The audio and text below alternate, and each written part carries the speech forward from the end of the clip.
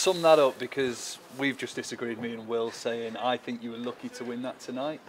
At the same time, he feels you defended well. Yeah, I don't think lucky. I think yeah, we defended well. I think we had 3 or 4 chances to finish it off, to go 3 or 4-0 up, which we didn't take.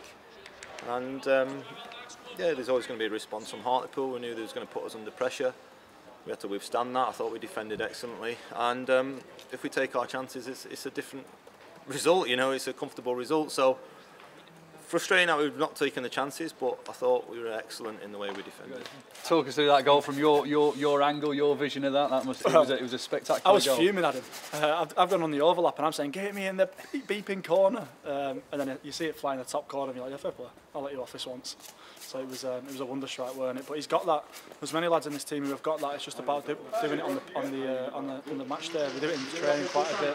We work on it endlessly. The gaffer's always putting on finishing drills and phases of playing that final third, because we get into great areas. It's just about producing and turning that possession into chances.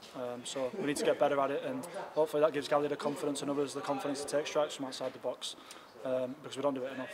Just a word for your defence tonight, which stood tall throughout, resilient, and Tom King with some important saves as well. Yeah, I don't remember him making too much saves. He was coming out and collecting crosses. You know, I thought we defended crosses well going into the box. I thought we got out to close down, and you know, I don't think we were under massive amounts of pressure. We were dealing with everything that was coming in. I thought we defended in the mid block really well. And like I say, if we were more clinical, if we were more ruthless going forward, then we probably would have had 3 or 4. Galbraith's finish was pretty decent, wasn't it? He's got that in him, you know. He's got the ability to do that, and the same as some others. I showed him today before the game the amount of chances. Even the Stockport game, there's 6, 7 chances. Yeah. Well, we had 15 attempts at goal at Stockport, and there's 3 on target. So we're getting chances. We're not being clinical. We're not working the keeper. So you know, when you shoot, it goes on target. You never know what's going to happen. Leaky, great way to respond from the weekend. 2-0 win on the road, and another goal for yourself. I mean, somewhat your first thoughts after that game? Yeah, no, I think we had to dig deep at times. Probably didn't have as much as the ball as we would have liked. But I say the boys dig deep, and then Gally's goal topped it off as well. Yeah, it was a good. It's a nice thing to have, you know. I think we've played better and lost. So you have to take the rough with the smooth, and you know, it was important that we got back to winning ways. It's important that we got 3 points on the board, and you know, also important to keep our our away form in really good form, which you know that means a lot to us. Galbraith, one of the youngsters in the squad. You come from a background of working with youngsters, so I guess this team, this kind of younger team, feels well to you, doesn't it?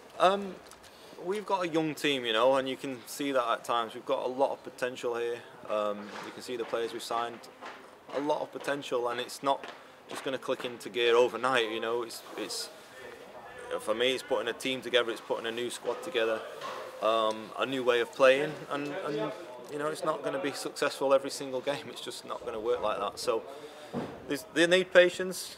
You know, at the minute they're doing all they can. We've got some big players to come back. We've got 5 or 6 big players to come back that are going to really make a difference to our squad. And you know, in the meantime, these boys are giving everything they can to keep the form high. Elliot, your thoughts on a very gritty, hard-fought win, I thought, tonight? Yeah, it's massive. As you know, we've had a tough 2 last games. Saturday was nowhere near good enough, but I felt as though we probably should have got something out of the Bradford game. But still, we were nowhere near our levels. Even tonight, we still didn't play our best, but yeah, we needed the win to get back on track, get us back in amongst them playoffs, and yeah, a good away performance. Not the prettiest on the eye, but we needed it, so it's massively important. After Saturday as well, that's a good way to bounce back a performance like that. Well, we know so far our away form is outstanding. You know, I think it's our 4th win on the road. You know, the big pitch suits us. We come away confident. We come away to win every game. So, yeah, pleased to go 1 ahead, and then there's always going to be a response from the home team. That's the way it is. You know, they're playing at home. They have to come out and play, and they did that quite well. But yeah, I thought we defended well off the back of Saturday. Everything that we were missing on Saturday was in the performance tonight, and on another night I think we probably could have scored more. Yeah, the win being sealed, I guess, in the 90th minute, because in the second half Hartlepool threw a lot at you. Of course they did, yeah, but we kind of expected that even before the game.